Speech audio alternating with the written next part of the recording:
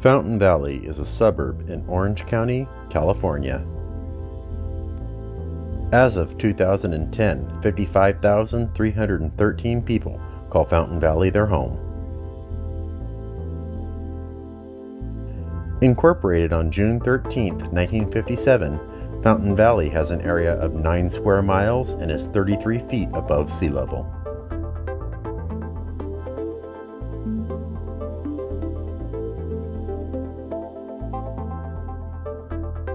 Talbert, which is also known as Gospel Swamp, was a settlement established starting off as a general store with an abundance of nearby beet farms.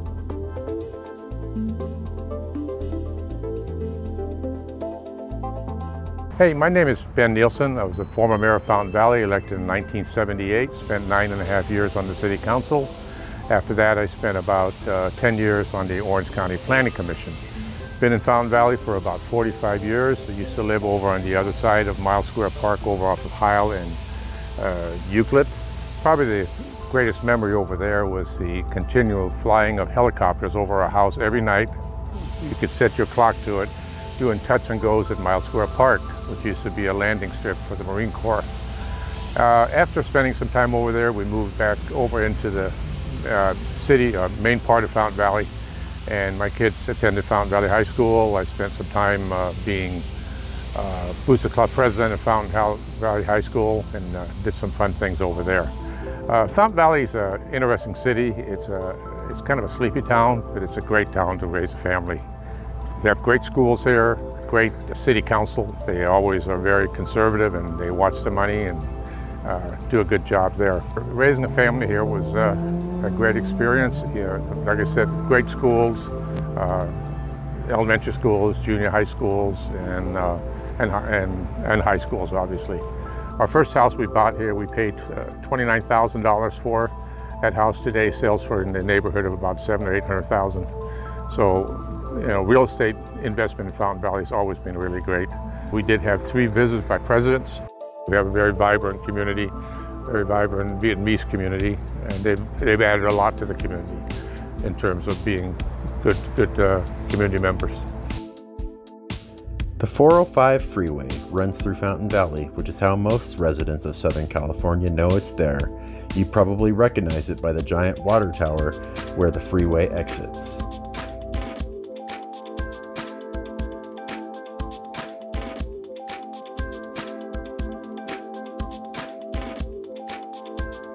Neighbored by Santa Ana, Costa Mesa, Westminster, Garden Grove, and Huntington Beach, it's easy for Fountain Valley to get lost in its neighbors' shadows. One thing that sets Fountain Valley apart from its neighbors is how well the community takes care of each other. An example of this is the weekly food drive that takes place every Thursday since the pandemic started for the seniors at the Senior Center, who just celebrated their 15th anniversary.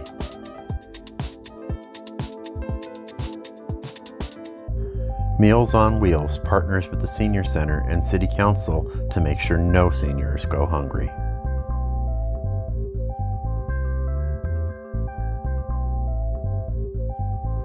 I met with Kim Constantine, City Council member for Fountain Valley, at the food drive.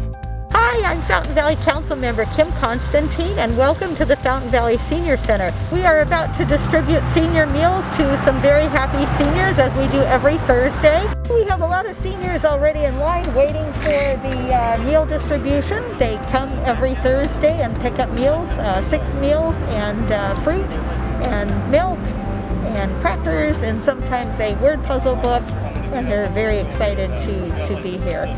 They're anxiously awaiting the opening of the Senior Center. Right now we're pending because we cannot yet be open, but we do connect with the seniors online via Zoom and phone calls, and it's been working well for the last several months. Yolanda Rios Markey is the recreation coordinator at the Senior Center, and in addition to coordinating these events, she also directs traffic. Hi, welcome. This is our Grab and Go program here at the City of Fountain Valley in conjunction with Meals on Wheels. We're so proud to be able to serve our community by giving them meals every Thursday. It's a great program. You know, one of the important things that we want to strive for here at the Fountain Valley Senior Center is to make sure that our seniors are engaged, informed, and that we give them all the information that they need so that they can make an educated decision on how they want to proceed.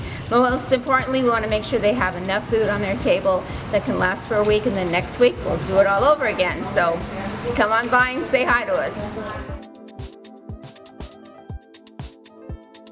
Also making a giant difference in the community during this pandemic is the owner of Felicious and Pizza D's, Bao Jonathan Gia Huynh, who's also feeding seniors during this pandemic. Welcome to Fountain Valley Pizza D's. We came to Pizza D's to check it out, and boy were we impressed. Welcome to Pizza D's in Fountain Valley. These are my co-partners, and today we also have our main chef, Nacho here. Nacho just brought out our signature heart-shaped pizza. So what flavors are on here, Nacho? Pepperoni, pineapple, sausage, and sweet basil. Wonderful. And today is also Violet's birthday, so that's the reason why we brought this pizza out. We're all known about, you know, our main focus is about family. So family always comes first at Fountain Valley Pizza D's.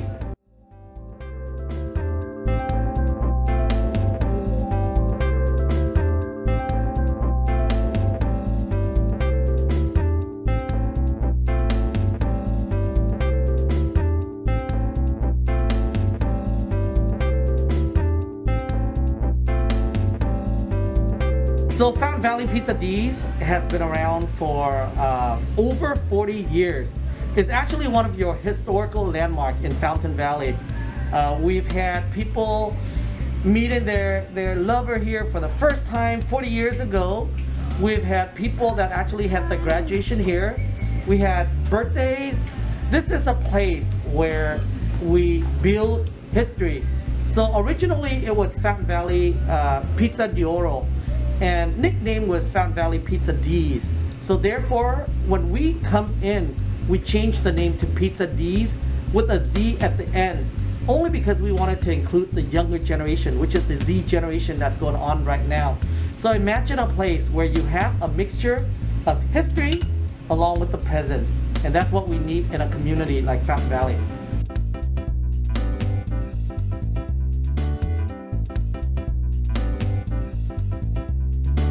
Of all the things Fountain Valley is known for, its greatest export is still the people who live there and make the community a strong place. Anna has lived in Fountain Valley since she was young and has no plans on leaving now.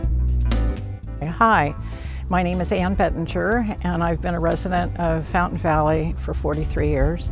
I've lived in the Huntington Beach, Fountain Valley area for 48 years. I've raised my two children here in Fountain Valley. They went to the now gone Harper School, James O. Harper School, elementary school, and graduated from Fountain Valley High School. The city has changed a lot in those years, a lot of development, and you know, as a resident, I've watched it grow. I'm really happy to live here, and I don't have any place else I'd rather live. We have a city that is mostly residential with some businesses. During this pandemic, it's been really sad to see longtime businesses fold, and it'll be interesting to see what the future looks like for our city. The police department is the best. They are attentive and handle things well within the community. The motto of the city is, it's a nice place to live, and I really truly feel that I can say from my point of view that it is. On Brookhurst in Fountain Valley sits a reptile zoo and store. It's one of those places that's much bigger on the inside than it appears from the outside. The adventure starts quickly, and before you know it, you're walking down long aisles with iguanas, lizards, and snakes that have their eye on you.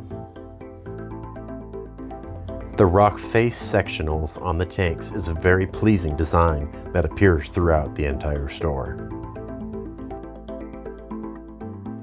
It was designed by Jay Brewer, who owns this massive reptile zoo. The animals here were either born here, rescued, or had been privately owned.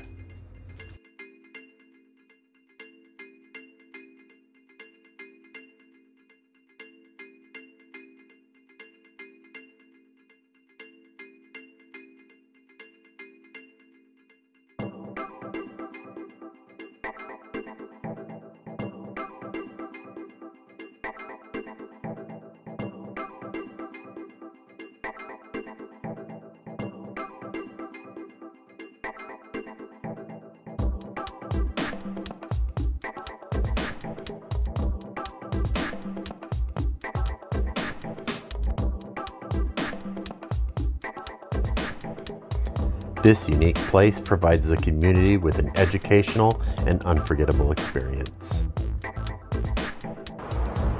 Hi, my name is Dann Gibb. I'm with the Fountain Valley Historical Society. I'm here at Heritage Park to invite you all to come out and learn a little bit about the city you live in, where we got our name. It's been around since the 1870s. Although we were known as the town of Talbot from 1899 when we applied for post office from the McKinley administration, and it stayed the town of Talbot in the area of Fountain Valley until 1957 when we incorporated and went back to the original name.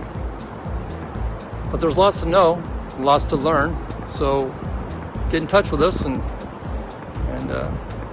we'll tell you a few interesting stories, from our military ties to our ties with a few presidents, and among other things. Get in touch with us. Hope to see you soon.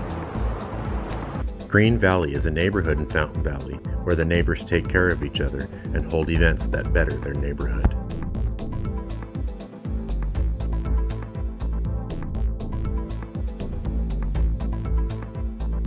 We attended one of these events, which was a fundraiser for the MaxLove project. Aloha, this is Jimmy with Haole Boys Shave Ice here in Fountain Valley, California. We're here doing a fundraiser for MaxLove Project and Carter Strong Forever Chalk Walk team. So basically, we're trying to get more involved with the community here and do something positive because COVID has everyone kind of locked up and kind of stuck in their homes. We're trying to do something to change the, make people feel good about what's going on in the community. So we bring our food trucks out. Tonight we have Burning Buns with us, and they're also donating a portion of their sales as well to the same project. And basically we're out here trying to get involved in the community, let people come out, hang out in the park, enjoy the outdoors, their neighbors, kind of remember what community is all about. Along with all the stories of people taking care of each other in Fountain Valley comes the story of a family who is still surviving the ultimate tragedy. I'm Jamie Ankeny. This is my husband Tim and my daughter Taylor. So we are fundraising tonight for the MaxLove project, and they are a nonprofit in Orange County dedicated to helping families thrive in the face of a diagnosis of childhood cancer. September is Childhood Cancer Awareness Month, and this cause is very near and dear to us. Our son was diagnosed with leukemia in 2015, and that's how we came to know MaxLove Project. They are a wonderful community that focuses on survivorship from day one. They focus on the overall wellness of the whole family. So they do that with culinary medicine, so food is medicine, sleep, and optimizing exercise, mindfulness, and building a community of support. Our son battled leukemia for 2 years, and then he relapsed and unfortunately wasn't able to survive the treatments. And so we really take September to promote childhood cancer awareness, and we have dedicated our lives to honoring his legacy and trying to raise funds for childhood cancer research, because the government only allocates 4% of national funding to childhood cancer research. So it's not enough, and our son, if you met him, he was a warrior and he never seemed sick a day in his life, and he definitely thrived against cancer. And unfortunately, just based on the treatments, he wasn't able to It was a rare infection just because of the treatments that he had, but we didn't have any other options. So we just honor him and are Carter Strong forever and follow his lead forever. Carter will always be remembered by his family, his friends, and those who loved him. Unlike the cancer in some adults, childhood cancer cannot be prevented and is not the result of a lifestyle choice that child made. The average adult loses 17 years of their life due to cancer. The average child loses 71.